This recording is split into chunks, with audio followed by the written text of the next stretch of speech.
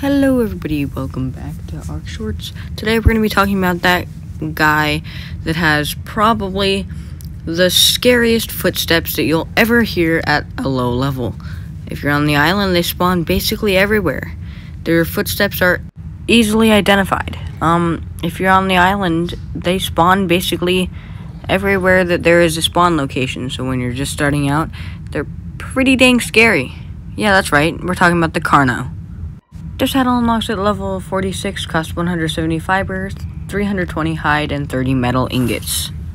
For these guys, you can use the same trap that you used for the Tyrannus. So, if you already have one of these traps built for the Carno, you can use the same trap for the Tyrannus.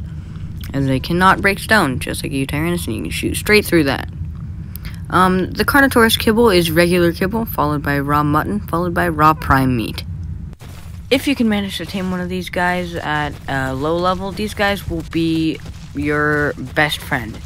They do a significant amount of damage, and their alt attack will do a bleed attack like that, and their normal attack is that. And as you can hear by me running around, these guys have very recognizable footsteps, and their attack sound is quite similar and very distinguishable.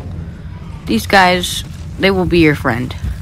Another good thing about these guys is if you unlock trank arrows at level 21.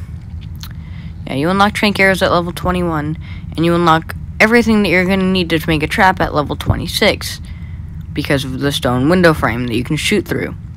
And if you can unlock all of that stuff, then you can have a Carno. And you unlock it before your saddle. Yes, that is a downside, but you will be able to do basically anything. So, if you enjoyed this video, don't forget to drop a like and subscribe, and I'll see you all later. Bye-bye.